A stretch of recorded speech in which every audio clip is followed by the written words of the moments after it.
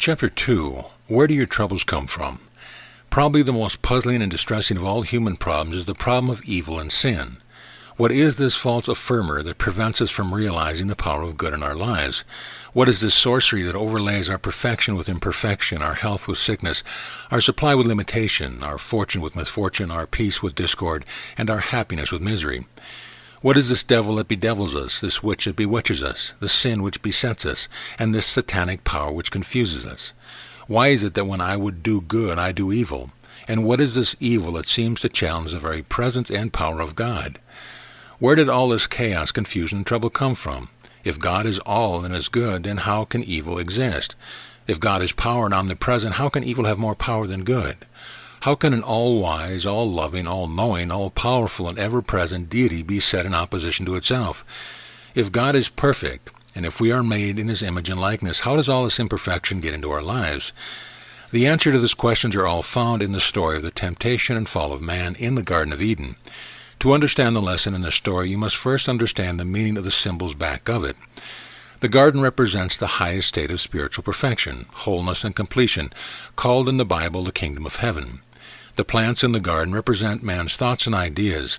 The two trees growing in the center represent the tree of life and the tree of the knowledge of good and evil. They are placed in the center of the garden because man's life and consciousness are not only built around them, but are fixed by them. They form the center from which all human experiences spring. Eve represents the soul or consciousness. Adam symbolizes the physical body.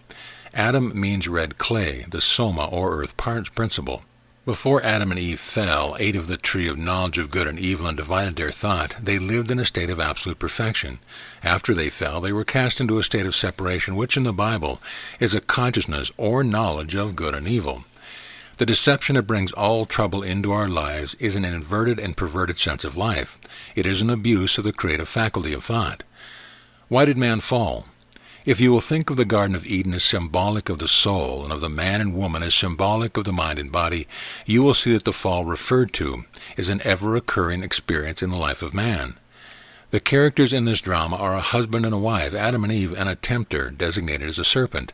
The scene is a lush garden in the Nile Valley, and the props are two trees, the tree of life and the tree of knowledge of good and evil. The plot is concerned with the man and his wife, who are so inextricably bound together that when the woman is tempted and falls, the husband falls with her. There is nothing in the story to indicate that the husband was tempted, but he went down just the same. One wonders as he reads the story if Moses ever got the inner meaning of it over to his people. Cleverly, he closed his words in symbol. If they obeyed the symbols, he knew they would get the same results if they understood the law back of them. The story of Adam and Eve is a convincing picture of the reciprocal action between the mind and body. The body is but a mirror of the mind. Body and mind are two ends of the same thing, man. They act and react reciprocally, never independently. What affects the mind affects the body. What the mind does, the body does with it. If the mind is tempted, the body is tempted. If the mind falls, the body falls. Where does the serpent come in? The serpent is the carnal mind, the belief in evil. It represents the thought turned down towards sense or experience. It causes man to judge according to appearance and from purely fleshly or human standards. The serpent says, cancer is incurable. This is impossible, or that is insurmountable, despite the fact that the words are proved false every day. The great curse before which man falls is the belief in duality, the knowledge of good and evil. This belief in separation from God is the source of all our grief, woes, and illnesses. Had Adam and Eve, body and mind, not broken the law, then harmony in which our souls were created would never have been disturbed.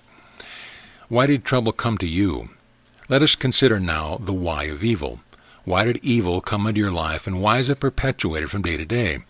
You say that you never consciously thought of the particular difficulty from which you suffer. Well, perhaps not. But unwittingly you did think the things which brought the difficulty upon you. Since all thinking is set in motion through wrong thinking, it could have come to you in but one of two ways: through your failure to comply with divine principle, or through ignorance. You attracted evil because you were subject to it, because you believed in it. It was the result of your belief in something apart from or greater than God, or conversely, your ignorance of the one God. Most errors imply lack. Ignorance is a lack of knowledge of truth. Confusion indicates a lack of harmony. Discord indicates a lack of peace. Sickness indicates a lack of health. Poverty indicates a lack of supply, and disorder indicates a lack of unity. You can readily see that your troubles come upon you through the double power doctrine and double vision. Instead of seeing with the single eye of Christ, you have seen with the double vision of the carnal mind. Thinking outside the principle of truth, you have seen two powers instead of one, good and evil, two substances instead of one, spirit and matter, two conditions instead of one, heaven and hell. The carnal conception of things is thus formed, and you begin to move out from wholeness into separation and adulteration. Believing that evil as well as good has a self-originating cause, you come into the consciousness of both good and evil, and trouble enters your life. In other words, you open a new window into your soul and create a new affinity. Where before there was only one window open to God, you now have another window open to evil. The first guest is life-giving. The second guest is death-dealing. The first builds, the second destroys. Consciousness of good causes you to see things right side up in relation to the law of God. Consciousness of evil makes you see things upside down in their relation to the law of sin and death. The fall of man is repeated every time you accept the false testimony of the carnal mind and allow it to control and dominate you. When the window is closed to evil, it will stop coming into your life. To the pure, thou wilt show thyself pure. To the forward, thou wilt show thyself forward. How did your trouble come? When we realize that we and we alone are responsible for all the evil that enters our life, we shall stop blaming God or others for our ills, troubles, failures, sorrow, and unhappiness. Evil comes to us in just one way and operates in just one way, through suggestion, acceptance, and belief. In the 28th chapter of Deuteronomy we read, "The Lord shall cause thy enemies to rise up against thee to be smitten before thy face, for they shall come out against thee one way and flee before thee 7 ways." Most of us are aware of evil only after it has taken possession of us. Very few know how it comes.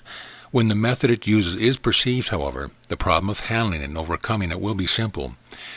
Let us approach the problem with this thought in mind. Evil comes to us as suggestion and operates through our belief. Evil is not person, place, or thing. It is an impersonal thought operating through our consciousness. The belief in evil is the only evil there is. If we accept the suggestion of evil, react positively to a negative, it moves into our consciousness and begins to express itself in our lives. It has an affinity, so to speak, for other evils, and it will permeate, contaminate, and discolor our entire experience if allowed to remain. If, on the other hand, we refuse to accept the suggestion of evil, refuse to respond to it, entertain it, or give it power, it will die for lack of recognition or attention. But evil, no matter how hideous its form, is powerless unless we furnish it a belief or body to act through. It comes to us for power, substance, and life, and we give it all the power, substance, and life that it has. No matter what form the particular suggestion of evil may take, fear, worry, hate, resentment, doubt, sickness, or poverty, it cannot live without a mind and body to act through. It dies by inanition. It falls by its own weight. If we do not give brains, faculty, emotion, and physical organs to evil to act with, it will disappear and let us alone. In other words, evil cannot come to us unless we accept it. Being nothing and being recognized as such, it can do nothing. We render it powerless when we recognize and declare its nothingness. What can you do about trouble? Since the human or carnal mind is filled with many impurities, it is incapable of thinking straight, or according to truth. It thinks from the standpoint of evil, weakness, and lack, instead of from the standpoint of good, power, and plenty. St. Paul said, "The carnal mind is not subject to the law of God, neither indeed can it be." To be carnally minded is death, having things in reverse, sickness, discord, poverty, failure, and lack.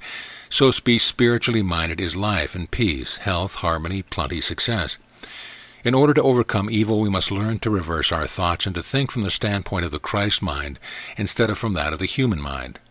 The usual approach to the solution of personal difficulty is by the labored and frantic activity of the human mind.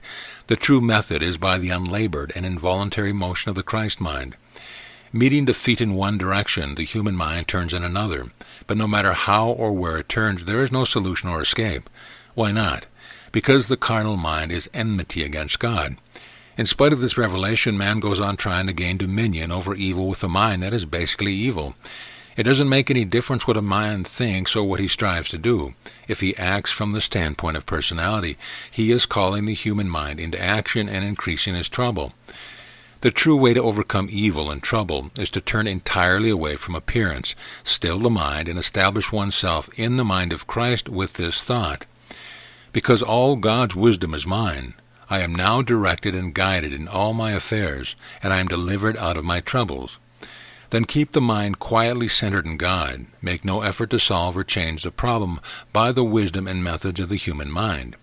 If we let that mind be in us, which was also in Christ Jesus, it will dispose of trouble by giving us something good in its place. It will give us spiritual life instead of material life. It will give us peace instead of discord. It will give us health instead of sickness. It will establish us in the kingdom of God. What is the cause of sickness? Power belongeth unto God. Psalm 62:11. The only reason anyone ever becomes sick is that he thinks of himself as two beings and two bodies instead of one. When Jesus said, "Physician, heal thyself," he was not talking to those who were still in the fleshly consciousness, but to those who were in spiritual consciousness, to those who represented the perfect unity between God and man. In the old forms of religion, we had the same problem: God and man, God and devil, good and evil, heaven and hell, health and sickness, life and death. There were always two instead of one, always God and something else. Out of this warfare between opposites have come all the suffering, ill, and limitation of man. Jesus did not say, "I and the Father are two," or 4 or 6, but "I and the Father are one." I am. You are. That is enough. Just as the principle of mathematics is always one with its numerals, you and I are one with the principle or truth of God. Did not St. Paul tell us that when Christ, who is our life, shall appear, then shall ye also appear with him in glory? What did he mean? He meant that when we have unified ourselves with God, knowing no other and giving power to no other, we shall also appear in glory, for we shall see ourselves as we are in reality, perfect. In other words, we shall think of ourselves not as a material body subject to sin, sickness, and death, but as the perfect body of God. This is the truth that Jesus said would enable us to overcome conditions and transcend the world. Again, St. Paul said, "You are the wisdom, knowledge, and power of God." Let us start to claim this power by acting out our unity with God. The only reason a poultice or shot in the arm works more quickly and effectively than a metaphysical treatment is that material remedies are more real to our consciousness than spiritual treatments. In the fleshy mind, it is much easier to believe in matter than in spirit. But in either case, the essential elements are belief and faith. All healing is based on a recognition of the power of God. A pill or a poultice is a step in this direction. Let us be satisfied until we see ourselves differently to demonstrate what we are.